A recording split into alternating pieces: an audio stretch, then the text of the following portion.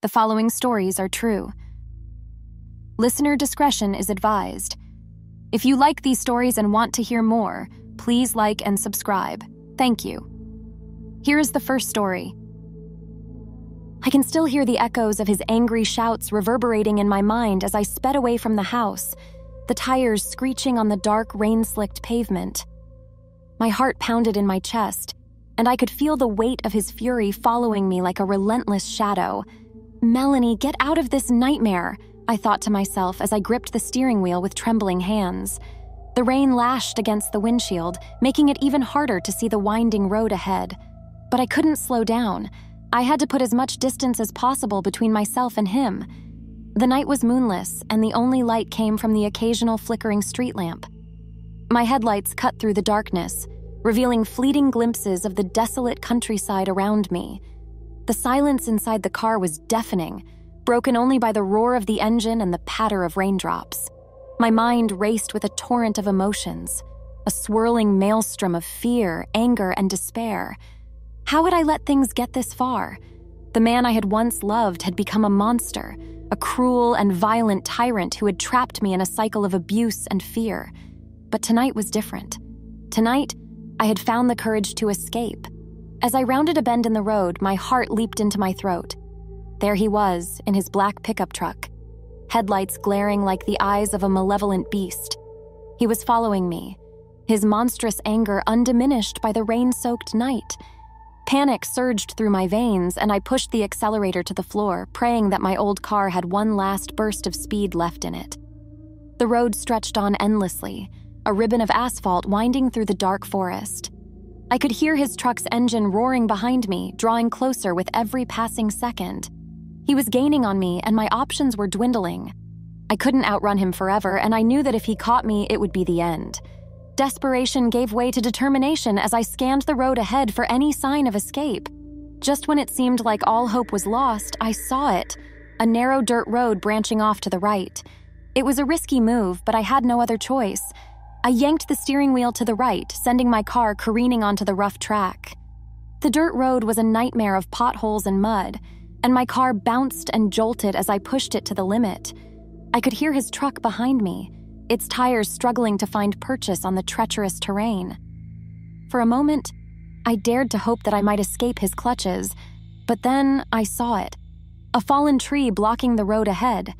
I slammed on the brakes, my car skidding to a halt just inches from the massive trunk. There was no way around it, and I knew that I was trapped. I sat there, my heart pounding, as his truck roared to a stop behind me. The headlights illuminated the rainy darkness, casting long, eerie shadows. He emerged from his truck, a hulking figure shrouded in darkness and rain. I could see the rage contorting his face, the madness in his eyes. He approached my car with slow, deliberate steps, and I felt a surge of terror so profound that it left me paralyzed.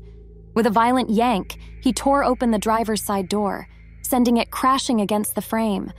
Rainwater and cold air rushed in, and I could feel his icy fingers gripping my arm like a vice. He dragged me from the car, and I stumbled and fell to the muddy ground. The rain soaked through my clothes as he loomed over me, his breath hot and fetid. "You thought you could get away from me?" he spat, his voice a venomous hiss. "You're mine, Melanie, and you'll always be mine." Tears mixed with rain on my cheeks as I stared up at him, my body trembling with fear and defiance. I knew that I couldn't let him break me, not again. With every ounce of strength I had left, I kicked him in the groin, and he staggered back with a howl of pain. That momentary reprieve was all I needed. I scrambled to my feet and raced back to my car, ignoring the mud and the rain, and slammed the door shut. My hands fumbled with the keys, but I managed to start the engine just in time. The tires spun in the mud, and then, with a triumphant roar, I was free. I didn't look back. I didn't want to see his furious face in the rearview mirror. I just drove, faster and farther than I'd ever driven before, as the rain poured down in a relentless torrent. The road stretched out before me, winding through the desolate darkness. But this time, it was a road to freedom. As I put more miles between myself and the nightmare I had left behind, a sense of liberation washed over me. The rain had stopped, and the first faint light of dawn was beginning to break on the horizon. I didn't know where I was going, but I knew one thing for certain. I was never going back. Here is the second story. As the engine hummed beneath me, I navigated my way through the inky darkness of the desolate highway. The clock on the dashboard read 2:37 a.m., and my eyelids felt heavy, weighed down by the exhaustion of a long day.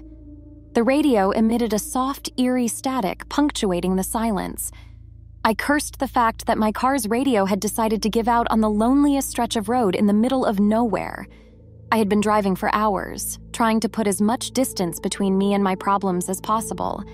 The late-night road was my refuge, a place where I could think and escape from the harsh realities of my life. But on this particular night, as the miles stretched on, a strange sense of unease crept over me. It was then that I saw her, a lone figure on the side of the road, her thumb outstretched into the night. The hitchhiker. I hesitated for a moment, my instincts warning me against stopping for a stranger in the dead of night. But empathy tugged at my conscience. She looked desperate, stranded, and vulnerable. Besides, what harm could one person do? I pulled over to the side of the road, the gravel crunching under my tires as I came to a stop.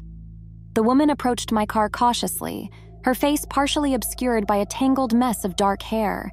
She wore a tattered jacket and had a worn backpack slung over one shoulder. "Thank you so much for stopping," she said, her voice shaky with relief as she climbed into the passenger seat. I offered a weak smile, trying to appear friendly but cautious. "No problem. Where are you headed?" "Anywhere but here," she replied with a bitter laugh, avoiding eye contact. I glanced at her, curious about her story.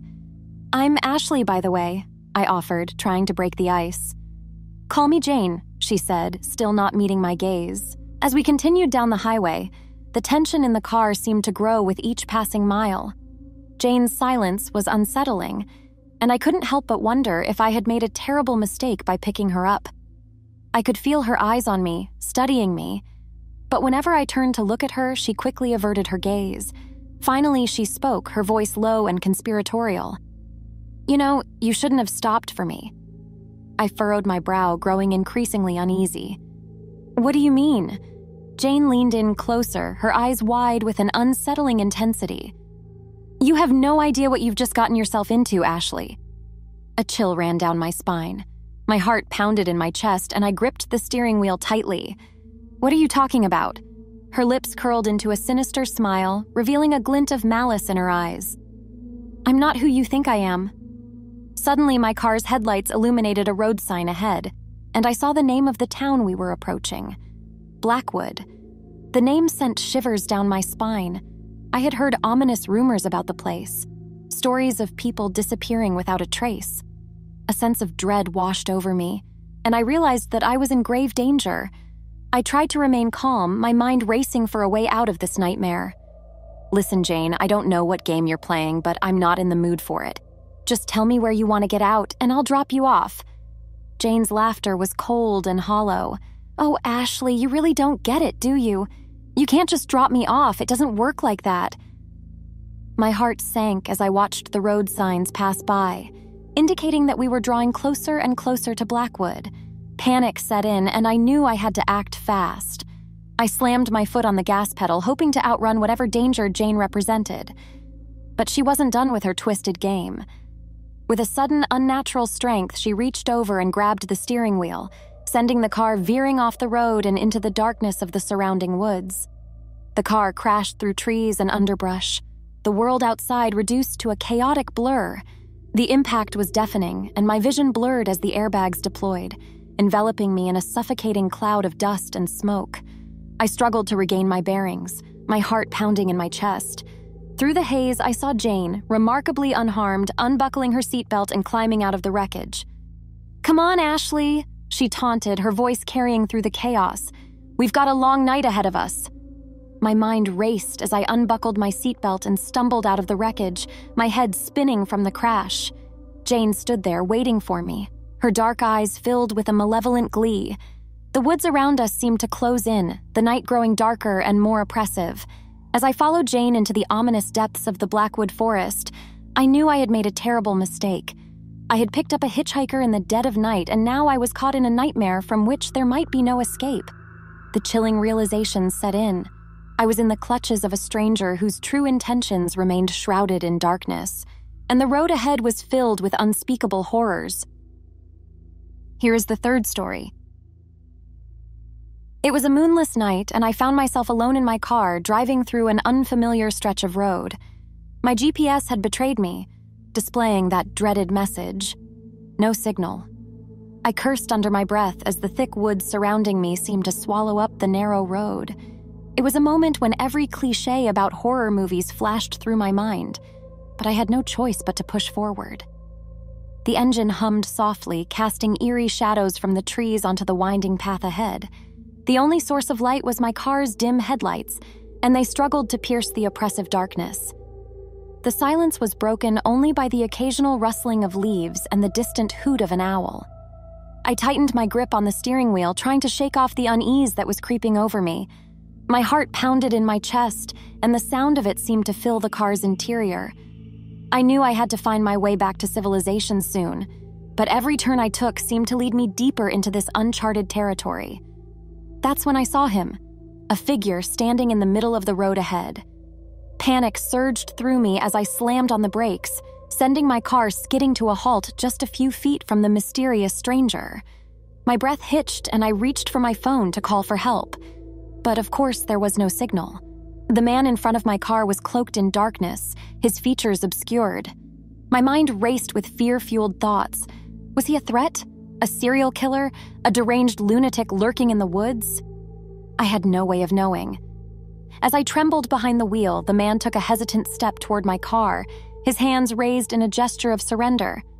"I'm so sorry to startle you," he said, his voice soft and soothing. "I didn't mean to frighten you. I was just trying to get your attention." I lowered my window just a crack, still wary but intrigued. "Who are you? What do you want?" "My name is Michael," he replied, his tone calm. "I saw your car from a distance and I thought you might be lost. Are you lost?" I hesitated, my instincts warring with my desperation for help. "Yes, I am. My GPS isn't working and I have no idea where I am." Michael nodded sympathetically. "I can help you with that. I know these woods well. It's easy to get turned around out here. Where are you trying to go?" I told him the name of the town I was heading to, and he smiled reassuringly. "You're not far from there. I can guide you back to the main road. Just follow me and you'll be on your way in no time." Reluctantly, I stepped out of my car, keeping a cautious distance from Michael. He seemed harmless enough, and the thought of someone guiding me out of this nightmarish situation was too enticing to pass up. As we began walking together, the darkness of the woods closed in around us, making me feel vulnerable and exposed. But Michael made idle conversation as we walked, telling me about the history of the area and pointing out landmarks that might help me remember the way. He seemed genuinely kind, and my initial fear began to fade. We reached a small clearing, and I saw the glow of a distant streetlight through the trees. Relief washed over me as I realized we were nearing civilization once more. Michael turned to me with a friendly smile. "There you go," he said. "You should be able to find your way from here. Just follow that road and it will take you to your destination." I thanked him profusely, grateful for his assistance. "I don't know what I would have done without you," I admitted. He chuckled softly. "No need to worry. I'm just glad I could help. Take care, Esther." I watched him disappear back into the darkness of the woods before I resumed my journey. The road widened and the familiar signs of civilization began to reappear. Soon I was back on the main road, and the lights of the town twinkled in the distance. As I pulled into a gas station to fill up my tank and grab a coffee, the night's events seemed like a distant memory. I couldn't help but chuckle at my own overactive imagination. Michael had turned out to be a lifesaver, not a monster. With my caffeine fix in hand, I continued on my way, and the rest of the drive passed without incident. I finally arrived at my destination, exhausted but relieved to be safe and sound. Over the next few days, I couldn't shake the feeling that something about the encounter with Michael was off. It was as though a nagging doubt had taken root in my mind. Maybe it was just the strangeness of the night that had me second-guessing myself. Then one evening, I saw a news report that sent chills down my spine. A serial killer had been apprehended in the same area where I had encountered Michael. The man had been responsible for a string of murders. luring his victims into the woods before brutally ending their lives. My heart raced as I watched the news report, and a sickening realization washed over me.